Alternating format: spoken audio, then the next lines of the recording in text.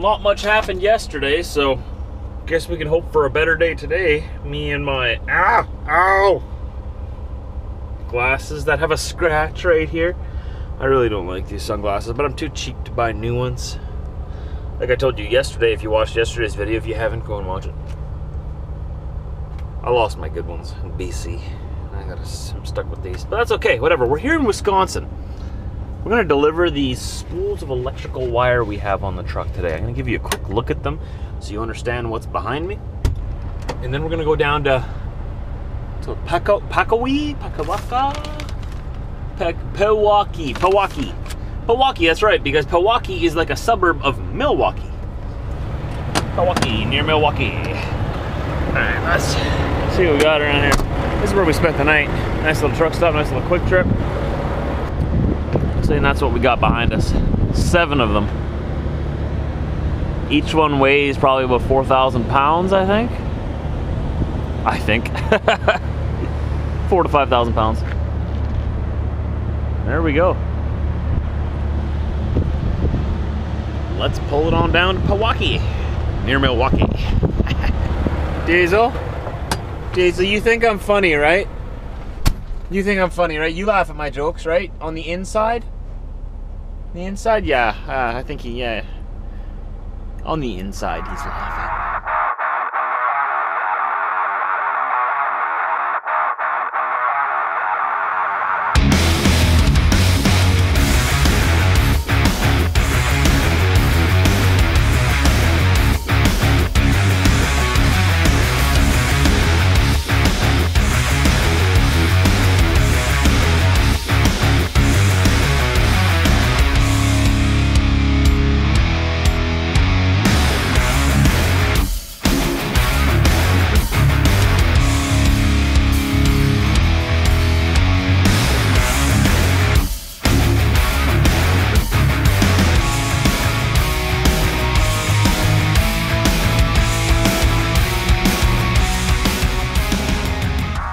This is Madison, Wisconsin now. Lots of farmers. Lots of farmers. Not quite in the city of Madison yet, but we're coming up to it. You can tell because the highway's widened. A lot more people around here. So once we get down to the Interstate 94 where it breaks off from the 90, we're going to head east in toward Milwaukee. And head that way. Day seems to be dragging on. I don't know why. I think it's just in my head. I just wish I could be there and unload these reels already. I've also had a hard time getting a hold of the customer down there. I need to let them know I'm coming just so that we can be sure that they're going to unload me today. Like I haven't, not an appointment, it's first come, first served. They know I'm supposed to be there today, but I like to call the customer and the receiver just to let them know a more accurate time when I'll be there and to ensure that they will unload me. Because sometimes, even though, you know, there's been an appointment made in the past by someone else, sometimes either they forget or they didn't write it down or things change. And I like to know beyond a shadow of a doubt that when I get there, I will get unloaded, or that they're at least, I'm not going to be a surprise. You know, I don't like being a surprise at a receiver. I haven't been able to get a hold of them today. Every once in a while this happens. There's not much you can do. I've called them 3 times. I'm just over an hour away. I guess at this point, you know, maybe I'll try them once more in a little bit, but I'll just have to show up and be like, hey, I hope I'm not a surprise. You didn't answer your phone. You didn't call me back. I left a message. I'll only leave one message. I'm not the kind of person that will call and leave a message on someone's voicemail every single time, again and again and again. No, I left them one message. They'll get it. We'll see what happens. I'm a little bit nervous. I had 3 pickups scheduled for myself to pick up tomorrow, and that's been whittled down to only 1. I had 3 LTL shipments to pick up, which means less than truckload. And 2 of them canceled on me, so now I only have 1. We'll see if they find anything else for me this afternoon or tomorrow morning, but that's the plan for now. Still trucking. Still doing our best to get the job done. Well, we made it just in time. They're gonna unload us today. If I would have been a half hour later, I wouldn't have gotten unloaded today. Getting here close. So I've already taken the bear traps, or the binders, off the other side there. I'm just gonna undo all of these chains on here, and then I'm gonna go to the other side and pull the chains through to the other side. There's 1, 2, 3, 4, 5, 6, 7, 8 chains.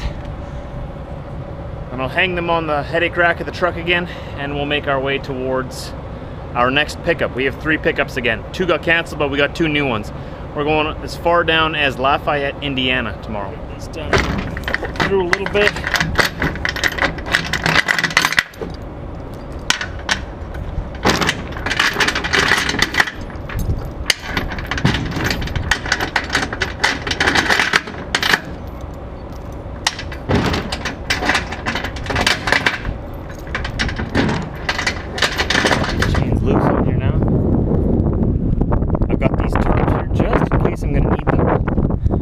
My next load. So far I don't think I will, but just in case we got them.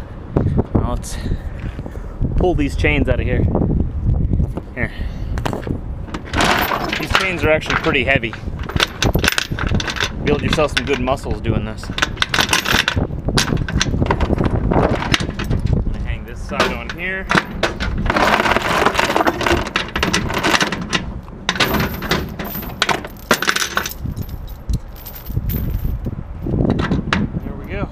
Hang them on here, and then I'll drag them up and hang them on the back of the truck eventually. I'll do that another 7 times, and then we'll be ready to be unloaded. I'm gonna quickly get this done so they can get me out of here. They want to leave here in 20 minutes, so vite, hurry, hurry. Got them all off. He's got them all sitting over there, so we're ready to rock and roll here.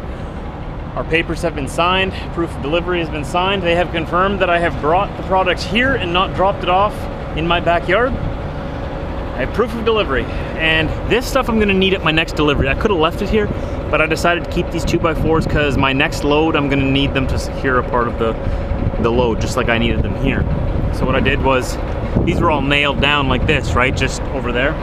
So I used the crowbar, and I lifted them all up, and I nailed this one back in here, and put them down there, just so that they're at a little bit of an angle, right? That way, it's much easier to stay, because if you just tie them flat down to the deck, they might be able to wobble out like this with 2 straps. There's no way they're going anywhere. So I'm just going to tighten these. We're on our way to Chicago.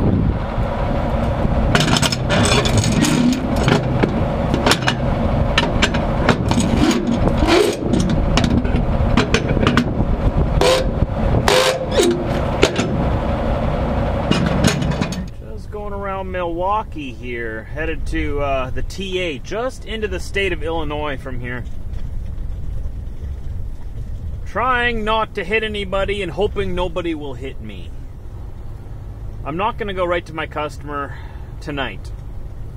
First off, the pickup is in the south side of Chicago. It's not that it's just the south side of Chicago, it's in the city of Chicago. And all of you know what Chicago is known for right now. Kind of a dangerous place to park, and I don't know which areas are safe and which areas aren't, so I refuse to park for night inside the city of Chicago. So we're going to stop well north of it, about 60 miles north of it, near the Wisconsin border. There's a TA truck stop there. I looked at it on Google Maps. It looks like it's in a pretty good area. I'll judge for myself once I see it. But those of you who live in Chicago, you're probably laughing at me. I don't know what areas are safe and what areas aren't. So, cut me a little bit of slack. I don't know where I can park and where I can't, and where I'll get robbed and shot in the head and where I won't. I know there's plenty of safe areas in the city of Chicago. And the majority of it, I believe, is safe. But there are some pockets of the city that have record numbers of murders and crime. So, just to be safe, as a friendly foreign Canadian guy who doesn't want to stir up any trouble, I'll just stay away from it all tonight. We'll get going early tomorrow morning. I'll probably get going early around like, oh, I don't know, 5 in the morning or so, and we'll make our way over to our customer over in Bedford Park on the south side of Chicago. I gotta pick up one piece there. The Lafayette pickup canceled on us today, so now I just gotta go to Michigan City, Indiana, pick up a second pickup, and then we'll see. We shall see. So far, only 2 picks for tomorrow, and then I'm headed back home. Here we are. See if I can find a good, quiet parking spot. See one over here already. Like one near the back. There was a nice warning when you came into this truck stop saying, "We are not responsible for damaged, lost, or stolen property. Lock all your doors," blah, blah, blah, all that stuff. And I'm like, oh, great. Maybe I'm not far enough away from Chicago. Oh, there's a beautiful German Shepherd right there. Beautiful. Only got 3 dogs with them. Oh, tried that before. Didn't work so well. Well, it actually didn't work bad. It was just a full house in here when Brit was with me. Oh, nice. You left a little trailer in there. That's awesome. I should have backed in here with it. That's where I should have backed into. I think that's what I'm going to do. Well, I need to face the other direction anyway, so I'm going to go around the parking lot and come back this way. I think I better take that before someone else does. You know what? I'm going to do it. I'm going to make a U-turn here. I'm going to snag that parking spot before that other guy who's coming along there is. You see, I see a guy coming right over there. 2 of them now. Ho, ho, ho. Good thing I turned around where I did. I'm taking this parking spot. It's mine. And there he goes. He would have taken this spot if I wouldn't have quickly grabbed it. Sorry, buddy. Mine. Right, Diesel? This is our parking spot. Not exactly as best. I don't think. Oh, look, there's a beautiful German Shepherd right there. That's that same one as before, Diesel. What a good looking dog, right? Good looking. Oh, look at 2 little ones. Why are they so little? Why are they so little, man? Look at them. Look at them. I see him, Diesel. Can you sit? Friends, man, they're friends. Figured we'd take advantage of this extra time off here and go for a little bit of a walk. It's a beautiful day. I got here at about 5 p.m. I don't have to leave here. Well, I can choose sort of when I leave here in the morning, but I'm gonna leave here around 5 a.m. Gives me 12 hours here yet, so I figure we'll go for a bit of a walk around the property here.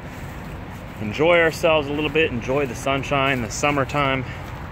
Before you know it, it'll be winter again, and I haven't been very good with my walking this year, so gotta force myself. Once I'm out here walking, I love it.